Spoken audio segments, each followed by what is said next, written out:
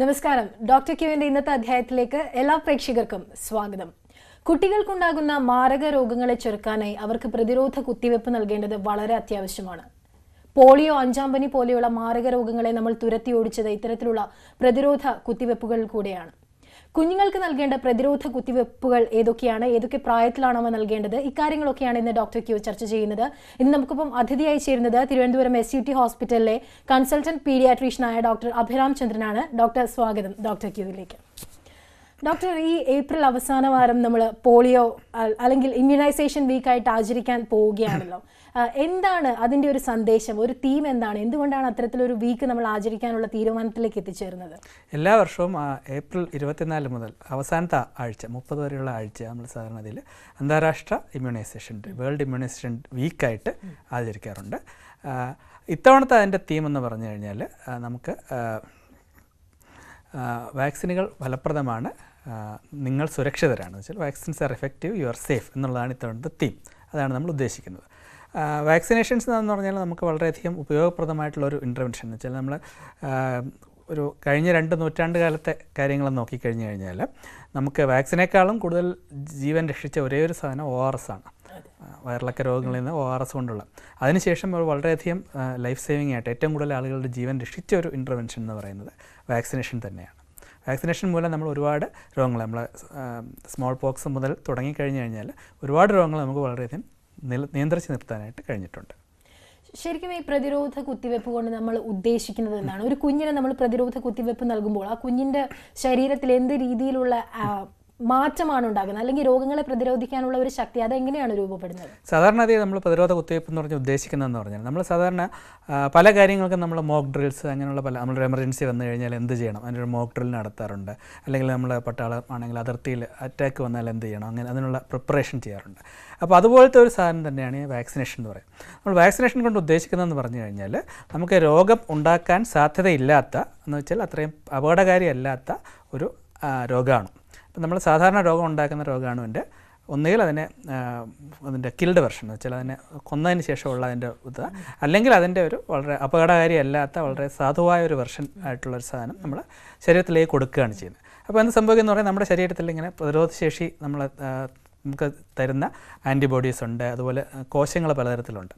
അപ്പോൾ ഈ കോശങ്ങൾ ഈ ആൻറ്റിജനാണ് നമ്മൾ കൊടുക്കുന്നത്. ആ ആൻറ്റിജനെ കിട്ടുമ്പോൾ അല്ലെങ്കിൽ ആ രോഗാണുവിനെ കിട്ടുമ്പോൾ എന്ത് സംഭവിക്കുന്നു പറഞ്ഞാൽ അതിനെ നമ്മൾ നമ്മുടെ ശരീരത്തിലെ പ്രതിരോധശേഷി സെൽസ് ടേക്കപ്പ് ചെയ്യുകയും അതിനുള്ളൊരു പ്രതിപ്രവർത്തനം ഉണ്ടാക്കുകയും ചെയ്യുന്നു. അപ്പോൾ ഇങ്ങനെ ഓൾറെഡി ഒരു പ്രതിപ്രവർത്തനം ഉണ്ടായി കഴിയുമ്പോൾ സംഭവിക്കുന്ന പറഞ്ഞാൽ നമുക്കതിനുള്ള പ്രതിരോധശേഷി, ആ രോഗത്തോടുള്ള പ്രതിരോധശേഷി ഉണ്ടാകും.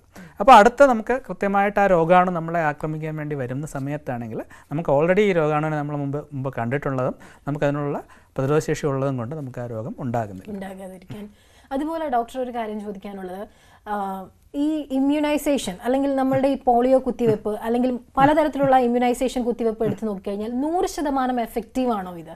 ഒരു ഇൻ്റർവെൻഷൻ നമുക്കൊരിക്കലും 100% എന്നുള്ളൊരു എഫക്റ്റീവ്നെസ് പറയാൻ പറ്റില്ല. കാരണം നമ്മൾ എന്ത് കാര്യത്തിലാണെങ്കിലും ഒരു 100% എന്നുള്ളൊരു എഫക്റ്റീവ്നെസ് പറയാൻ പറ്റില്ല. പക്ഷേ വാക്സിനേഷൻസ് നമുക്ക് കൃത്യമായിട്ട് ഒരുപാട് സ്റ്റഡീസ് നടത്തിയതുകൊണ്ട് എത്ര എഫക്റ്റീവ്നെസ് ഉണ്ട് എന്നുള്ളത് നമുക്ക് അറിയാൻ പറ്റും. അതിൽ വേറൊരു അഡ്വാൻറ്റേജ് കൂടെ ഉണ്ട്. ഇപ്പം നമ്മൾ ഒരു സാധാരണ നമ്മൾ ഉപയോഗിക്കുന്ന വാക്സിൻസ് മിക്കവാറും എല്ലാത്തിനും 95 to 100%ഓളം 95 to 99%ഓളം ആണ് എഫക്റ്റീവ്നെസ് വരുന്നത്. പിന്നെ വേറൊരു നമുക്കുള്ള ഗുണം എന്ന് പറഞ്ഞാൽ ഒരുപാട് പേർക്ക് ഇതിനുള്ള ഇമ്മ്യൂണൈസേഷൻ എടുത്തിട്ടുണ്ടെങ്കിൽ, അപ്പോൾ ഒരു രോഗാണു ഇപ്പോൾ നമ്മുടെ ഒരു സമൂഹത്തിലേക്ക് വരുമ്പോൾ അതിലിപ്പോൾ നമ്മളൊരു 80%-ൽ 90% ആളുകൾ ആ രോഗാണുവിന് പ്രതിരോധശേഷി ഉള്ളവരാണെങ്കിൽ ഒരാളിൽ നിന്ന് മറ്റൊരാളിലേക്ക് രോഗാണുവിന് പകരാൻ പറ്റില്ല. അപ്പോൾ അങ്ങനെയുള്ളതുകൊണ്ട് അതിനോട് ഹേർഡ് ഇമ്മ്യൂണിറ്റി ഇഫക്റ്റും കൂടെ ഉണ്ട്. അപ്പം ഈവൻ നമ്മളൊരു 90% കൂടുതൽ എഫക്റ്റീവ് ആയിട്ടുള്ള വാക്സിൻ ഒരു 80-85% കൂടുതൽ ആളുകൾ എടുക്കുകയാണെങ്കിൽ ആ സമൂഹം മൊത്തമായിട്ട് നമുക്ക് രോഗം വരാതിരിക്കാനുള്ള നമുക്ക് ചെയ്യാൻ പറ്റും. ചാൻസസ് ഉണ്ട്. നമുക്കൊരു കോളർ ഉണ്ട്. ഹലോ, ഇതാരാണ് സംസാരിക്കുന്നത്? വിജി പ്രഭാകരൻ, മൂവാറ്റുപുഴ. ശരി, ഡോക്ടറോട് ചോദിച്ചോളൂ. പറഞ്ഞോളൂ. നമസ്കാരം സാറേ, എന്റെ പേര് വിജി പ്രഭാകരൻ, ഞാനൊരു ആശാവർക്കറാണ്. പറഞ്ഞോളൂ സാറ്.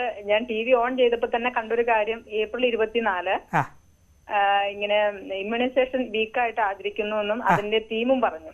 വളരെ സന്തോഷം. കാരണം വേറൊന്നുമല്ല, ഞങ്ങൾ ഫീൽഡിൽ പോകുമ്പോ ഞങ്ങൾക്ക് ഇത്രയും കൃത്യമായിട്ട് പറയാനായിട്ട് ആദ്യമായിട്ടാണ് ഞാൻ ഇങ്ങനൊരു അറിവ് എനിക്ക് കിട്ടണത്. അപ്പൊ അതിൽ വലിയ സന്തോഷം. സാറ് പറയാൻ ഉദ്ദേശിക്കുന്ന കാര്യങ്ങൾ എന്താണെങ്കിലും ഞാനിത് കേട്ടോണ്ടിരിക്കുകയാണ്. എനിക്ക് കൂടുതൽ ഫലപ്രദമാകുമെന്ന് പ്രതീക്ഷിച്ചുകൊണ്ട് ആശംസകൾ അറിയിക്കുന്നു. നന്ദി. ഒരു കോളർ കൂടെയുണ്ട് ഡോക്ടർ. ഹലോ, ഇതാരാണ് സംസാരിക്കുന്നത്? ഹലോ, കോളർ അല്ല, നമുക്ക് ഡോക്ടർ തിരികെ വരാം. ഡോക്ടർ, നമ്മൾ നേരത്തെ പറഞ്ഞ പോലെ ഒരു 90-95% ഇത് എഫക്റ്റീവായിട്ട് വർക്ക് ചെയ്യും എന്ന് പറഞ്ഞല്ലോ. അങ്ങനെയാണോ നമ്മൾ ഈ പോളിയോ പോലെയുള്ള അല്ലെങ്കിൽ അഞ്ചാം പനി പോലെയുള്ള രോഗങ്ങളെ നമ്മൾ പൂർണ്ണമായും തുടച്ചു നീക്കിയത്, അല്ലെങ്കിൽ അതിന്റെ ഈ ആക്രമണം വരാതെ നമ്മൾ കാത്തു സൂക്ഷിച്ചത് ഈ ഒരു പ്രോസസ്സിലൂടെ? നമ്മൾ ഇതിനകത്ത് ഇപ്പം നമ്മൾ ഇറാഡിക്കേഷൻ എന്ന് പറഞ്ഞാൽ മൊത്തമായി ലോകത്തുനിന്ന് മാറ്റി നിർത്തുന്ന അസുഖം നമ്മൾ ഇപ്പോൾ സ്മാൾ പോക്സ് മാത്രമേ ഉള്ളൂ. പോളിയോയുടെ കാര്യത്തിൽ നമ്മൾ ഇനിയിപ്പോൾ 3 രാജ്യങ്ങൾ, പാകിസ്ഥാൻ, അഫ്ഗാനിസ്ഥാൻ, നൈജീരിയ മുതലായ 3 രാജ്യങ്ങളിൽ മാത്രമാണ് പോളിയോ ഇപ്പം വൈൽഡായിട്ട് നാച്ചുറലായിട്ടുള്ള പോളിയോ വരുന്നത്.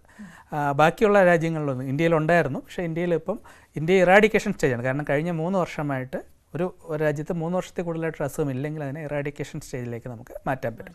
അപ്പോൾ ഇന്ത്യയിലും പോളിയോ ഇറാഡിക്കേറ്റഡ് ആണ്. പക്ഷേ എന്നാലും നമ്മുടെ ചുറ്റുമുള്ള രാജ്യങ്ങൾ അസുഖമുള്ളത് കൊണ്ടും അതിൽ നിന്ന് എപ്പം വേണമെങ്കിലും നമുക്കത് പടരാൻ സാധ്യതയുള്ളതെന്നുള്ളതുകൊണ്ടാണ് നമ്മളിപ്പോഴും അതിനുള്ള ഇമ്മ്യൂണൈസേഷൻ കണ്ടിന്യൂ ചെയ്യുന്നുള്ളത്. അപ്പോൾ മൊത്തമായിട്ട് ലോകത്ത് ഇറാഡിക്കേറ്റ് ചെയ്ത് കഴിഞ്ഞാൽ നമുക്കതിൻ്റെ ആവശ്യം വരില്ല.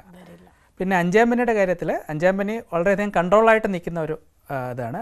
ആക്ച്വലി യൂറോപ്പ്, അമേരിക്കയിലൊക്കെ അഞ്ചാം പനിയുടെ ഒരു വളരെയധികം ഇൻസിഡൻസ് കുറഞ്ഞ് വളരെ കേസസ് ഇല്ലായിരുന്നൊരു കണ്ടീഷനുമായിരുന്നു. പക്ഷേ ഇടക്കാലത്ത് ചില വാക്സിൻ വിരുദ്ധ പ്രവർത്തനങ്ങൾ, MMR എടുത്താൽ ഓട്ടിസം വരും എന്നുള്ള തെറ്റായ പ്രചരണം, അങ്ങനെയുള്ളതെല്ലാം കൊണ്ട് ഒരുപാട് പേര് വാക്സിൻ എടുക്കാൻ വിസമ്മതിക്കുകയും ചെയ്തതുകൊണ്ട് കാരണം നമുക്ക് അഞ്ചാം പനി ഇപ്പോൾ അമേരിക്കയിലൊക്കെ വളരെ റിസർജൻ്റ് ആയിട്ട് വരികയാണ്. ഒരുപാട് പേർക്ക് അഞ്ചാം പനി ഇപ്പോൾ വരുന്നുണ്ട്, മീസിൽസ് വരുന്നുണ്ട്. ഡോക്ടർ, ഒരു കോളറും കൂടിയുണ്ട്. ഹലോ, ആരാണ് സംസാരിക്കുന്നത്? ഹലോ, എൻ്റെ പേര് അഭിലാഷ്. അഭിലാഷ്, ഡോക്ടറോട് ചോദിച്ചോളൂ. ഡോക്ടർ, പറഞ്ഞോളൂ. ഇത് എത്ര വയസ്സ് മുതലാണ് വാക്സിനേഷൻ എടുക്കേണ്ടത്? നമുക്ക് സാധാരണഗതിയിൽ 6 ആഴ്ച മുതലാണ് നമ്മൾ വാക്സിനേഷൻ. നമ്മൾ actually BCG and hepatitis B നമ്മൾ അറ്റ് ബർത്ത് തന്നെ എടുക്കാറുണ്ട്. അപ്പം ജനിച്ച സമയം മുതൽ തന്നെ നമുക്ക് വാക്സിനേഷൻ എടുക്കാം. പിന്നെ 6 ആഴ്ച, 10 ആഴ്ച, 14 ആഴ്ച അങ്ങനെ കണ്ടിന്യൂ ചെയ്യുന്നു. പിന്നെ പല ചില 6 മന്ത്സിൽ കൊടുക്കുന്ന വാക്സിനുണ്ട്, 9 മന്ത്സിൽ കൊടുക്കാവുന്ന വാക്സിനുണ്ട്. അങ്ങനെ പല സ്റ്റേജസിലുണ്ട്. നമ്മൾ കുട്ടികളിലാണ് ഏറ്റവും കൂടുതലായിട്ട് ഇങ്ങനെയുള്ള ഇൻഫെക്ഷൻസ് വരാൻ സാധ്യതയുള്ളതെന്നുള്ളതുകൊണ്ട് നമ്മൾ കുട്ടികൾക്കാണ് ഏറ്റവും കൂടുതലായിട്ട് ഇമ്മ്യൂണൈസേഷൻ കൊടുക്കാറുള്ളത്. പിന്നെ ഒരു 65 വയസ്സ് കഴിഞ്ഞാൽ നമുക്ക് വീണ്ടും പ്രതിരോധശേഷി കുറയും എന്നുള്ളതുകൊണ്ട് ചില വാക്സിൻസ് നമ്മൾ 65 വയസ്സ് കഴിഞ്ഞാൽ നമ്മൾ അത് എടുക്കണം എന്നുള്ള ഒരു റെക്കമെൻഡേഷനുണ്ട്. അതിൻ്റെ കൂടെ തന്നെ ചില സ്പെസിഫിക് ആയിട്ടുള്ള ഇപ്പം പേപ്പട്ടി വിഷം അങ്ങനെയുള്ള സാധനങ്ങൾക്കുള്ള വാക്സിൻസ് ഏത് പ്രായത്തിലും നമ്മൾ എടുക്കാറുണ്ട്. ശരി ഡോക്ടർ, ഇനി ചോദിക്കാനുള്ളത്, ഇപ്പോൾ കുഞ്ഞുങ്ങൾക്ക് നമ്മൾ വാക്സിനേഷൻ ഏത് ഏജിലാണ് ഫസ്റ്റ് വാക്സിനേഷൻ വരിക? പിന്നെ അങ്ങോട്ടുള്ള വാക്സിനേഷൻ, പ്രധാനപ്പെട്ട വാക്സിനേഷൻ ഏതൊക്കെയാണ്, ഏതൊക്കെ പ്രായത്തിലാണ് അത് നമ്മൾ എടുക്കേണ്ടത്? സാധാരണ ഇതിൽ നമ്മൾ അറ്റ് ബർത്ത് തന്നെ നമ്മൾ BCG എന്ന് പറഞ്ഞാൽ ക്ഷയരോഗത്തിനെ പ്രതിരോധിക്കുന്ന വാക്സിനാണ്, അത് കൊടുക്കും. അതിൻ്റെ കൂട്ടത്തിൽ ഹെപ്പറ്റൈറ്റിസ് ബിയുടെ വാക്സിൻ, ഹെപ്പറ്റൈറ്റിസ് ബി വരാനുള്ള ആദ്യത്തെ ഡോസ് വാക്സിൻ കൊടുക്കും. ക്ഷയരോഗത്തിൻ്റെ വാക്സിൻ ഒറ്റ ഡോസ് മാത്രമേ ഉള്ളൂ.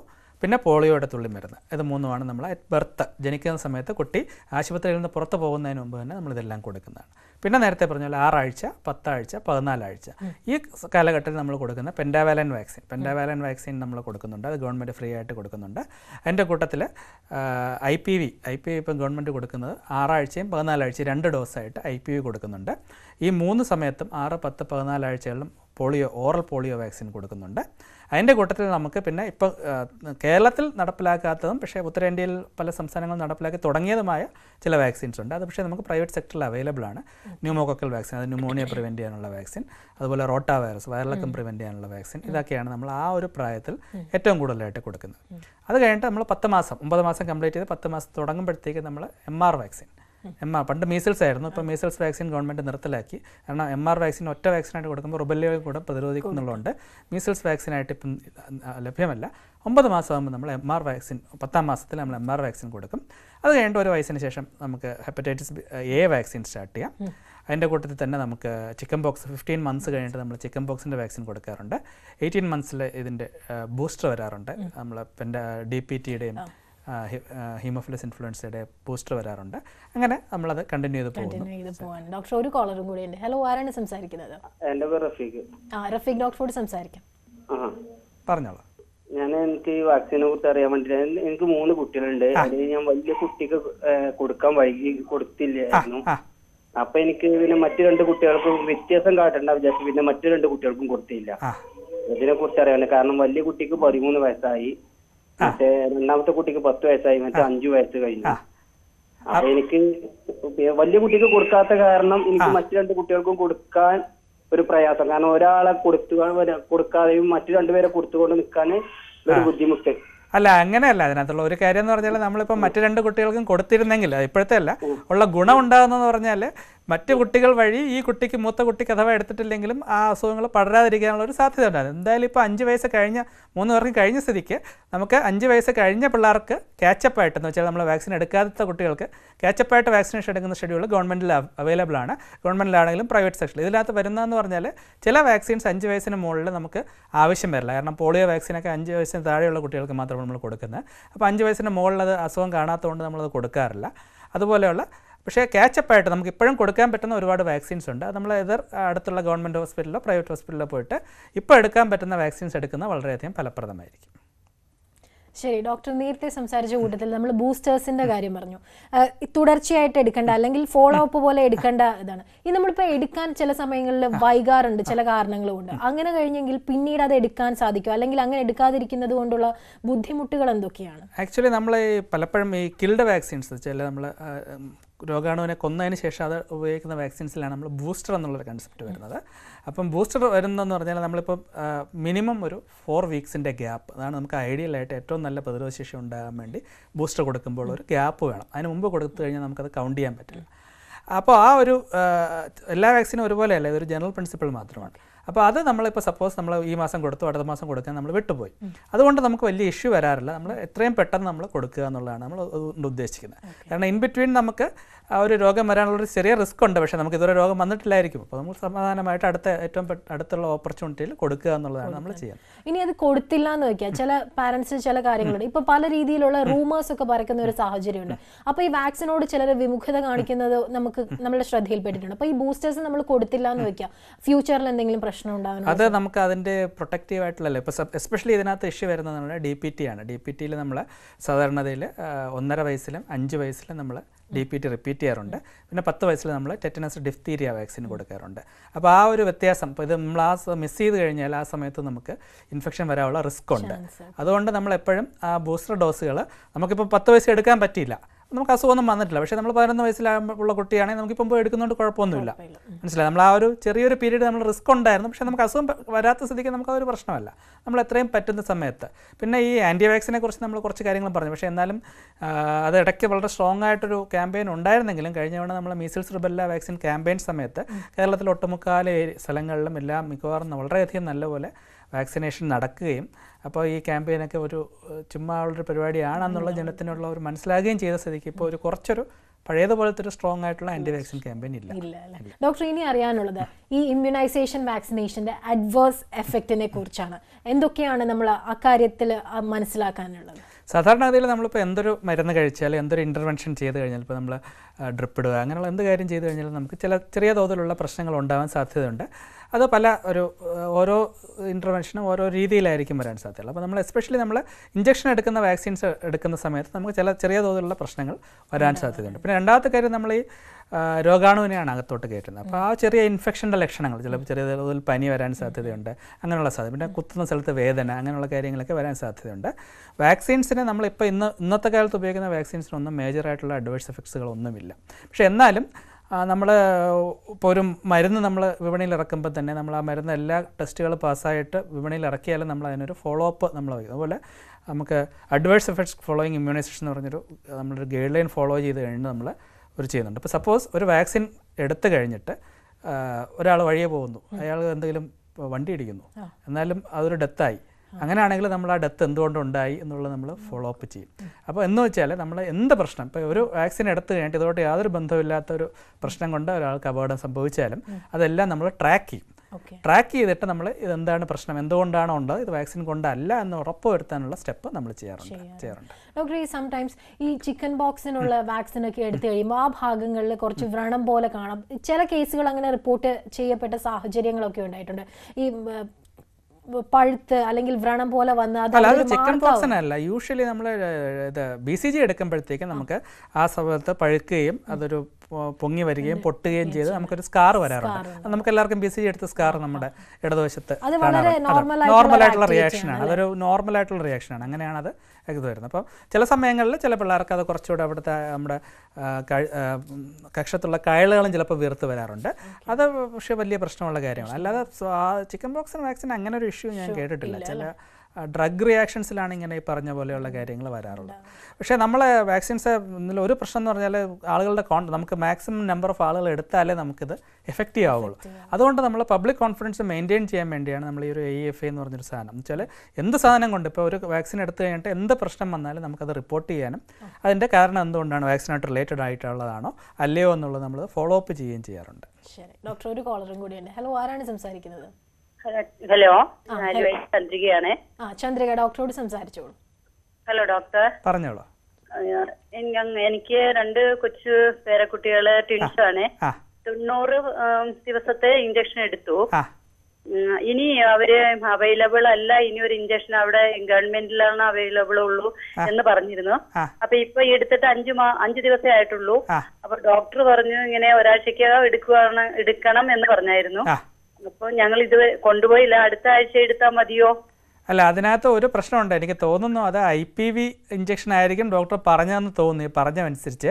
പക്ഷേ അതിനകത്ത് ഗവൺമെൻറ്റിൻ്റെ ചില റെഗുലേഷൻസ് ഉണ്ട്. അപ്പോൾ അവർ ഇത്ര ദിവസത്തിനുള്ളിൽ ചെന്നില്ലെങ്കിൽ അവരത് എടുക്കില്ല എന്നുള്ള റെഗുലേഷൻസ് ഉണ്ട്. അപ്പോൾ അത് നമ്മൾ ആശുപത്രിയിൽ അന്വേഷിച്ചതിന് ശേഷം എത്രയാണെന്ന് വെച്ചാൽ പോകുക എന്നുള്ളതാണ് നല്ലത്. കാരണം ഒരു വീക്കിന് കൂടുതൽ ലേറ്റായിട്ട് ചെന്ന് കഴിഞ്ഞാൽ ആക്ച്വലി IPV അവർ കൊടുക്കാതെ ഒരു സിറ്റുവേഷൻ ഉണ്ട്. അപ്പോൾ അതൊന്ന് അന്വേഷിക്കുന്നത് നല്ലതായിരിക്കും. ശരി ഡോക്ടർ, ഇനി അറിയാനുള്ളത് ചില കുഞ്ഞുങ്ങൾ ഈ പ്രീ മെച്ചോർഡ് ബേബീസ് ഉണ്ടാവും, പ്രീ ബർത്ത് എന്ന് പറയാം, അല്ലെങ്കിൽ മെച്ചോർഡ് ആവുന്നതിന് മുമ്പ് പ്രസവിക്കുന്ന കുഞ്ഞുങ്ങളുണ്ടാവില്ല. ആ കുഞ്ഞുങ്ങൾക്ക് നമ്മൾ വാക്സിൻ എടുക്കുമ്പോൾ പ്രത്യേകിച്ച് എന്തെങ്കിലും ശ്രദ്ധിക്കേണ്ടതായിട്ട്? സാധാരണഗതിയിൽ പ്രീ ടൈം ആയിട്ടുള്ള കുട്ടികൾക്കും ടൈം ആയിട്ടുള്ള സമയത്ത് പ്രസവിക്കുന്ന കുട്ടികൾക്കും യാതൊരു വ്യത്യാസമില്ല. ഇപ്പോൾ 2 മാസം മുന്നേ പ്രസവിച്ച കുട്ടിയാണെങ്കിൽ നമ്മൾ 1.5 മാസത്തെ ഇഞ്ചക്ഷൻ അതിന് 1.5 മാസം ആകുമ്പോൾ, അല്ല നമ്മൾ ഈ 2 മാസം കൂട്ടി 3.5 മാസത്തേക്ക് വെയിറ്റ് ചെയ്യില്ല. അങ്ങനെയുള്ള സമയത്ത് തന്നെയാണ് നമ്മൾ എടുക്കുന്നത്. ഒരേ ഒരു ഇതിനകത്തുള്ളതെന്ന് പറഞ്ഞാൽ നമ്മൾ 2 കിലോയിൽ താഴെയുള്ള കുട്ടികൾ നമ്മൾ ഹെപ്പറ്റൈറ്റിസ് ബി ബർത്ത് ഡോസ് എടുക്കാറില്ല.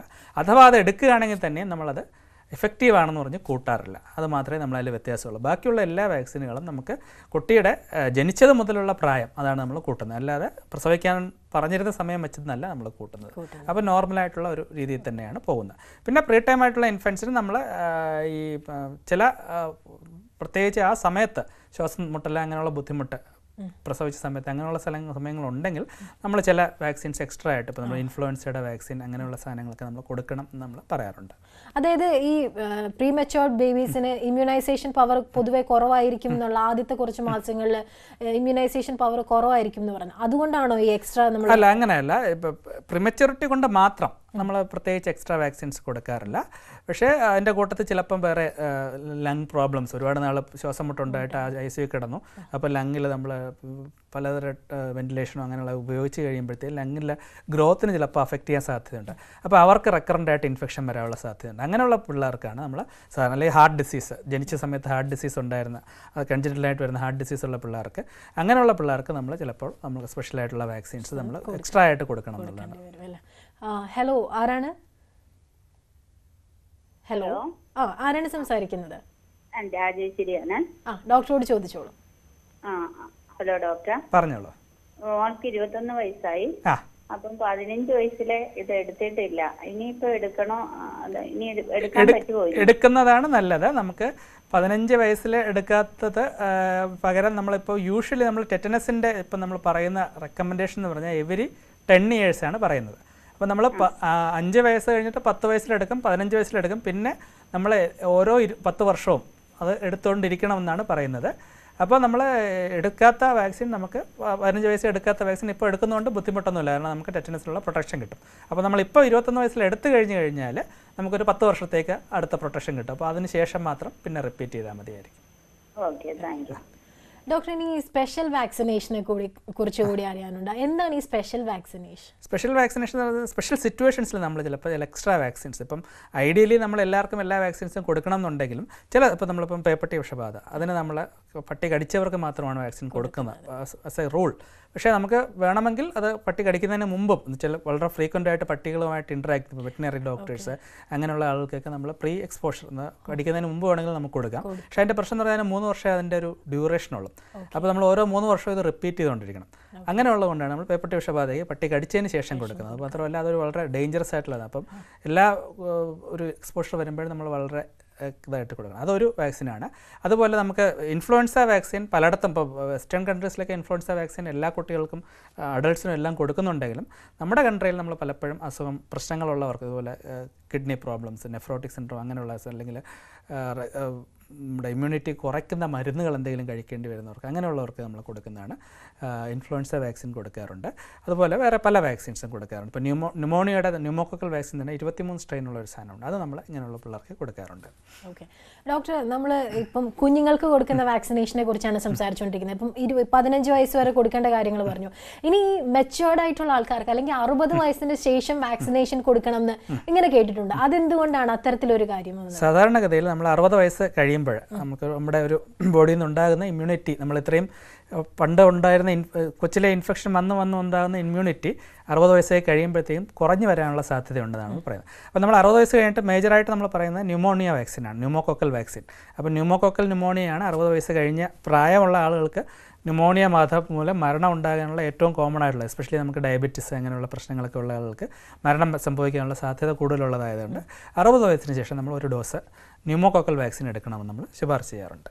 അതുപോലെ തന്നെ നമുക്ക് നേരത്തെ പറഞ്ഞ പോലെ സ്പെഷ്യൽ സിറ്റുവേഷൻസ് അല്ലെങ്കിൽ തന്നെ നമുക്കിപ്പോൾ ഉള്ള ചില vaccines like human papilloma virus vaccine എന്ന് വെച്ചാൽ നമ്മൾ സെർവൈക്കൽ ക്യാൻസറിനെ പ്രിവെൻറ്റ് ചെയ്യാനുള്ള വാക്സിൻ നമുക്ക് അവൈലബിൾ ആണ്.